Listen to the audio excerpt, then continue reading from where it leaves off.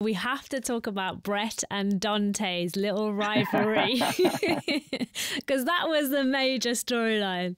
I hated that storyline. Oh, The Chloe Brett and and Chloe storyline. Yeah, that's crazy. The French classes.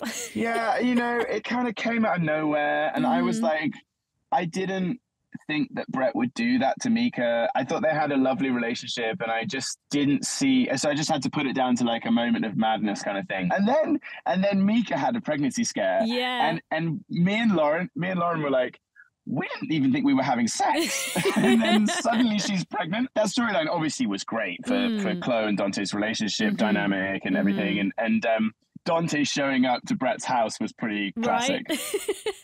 So Dante shows up at Brett's house. Dante confronts Brett around his swimming pool as Brett is lounging around his pool. They really wanted to make look like a complete arsehole at that point. Stamp him.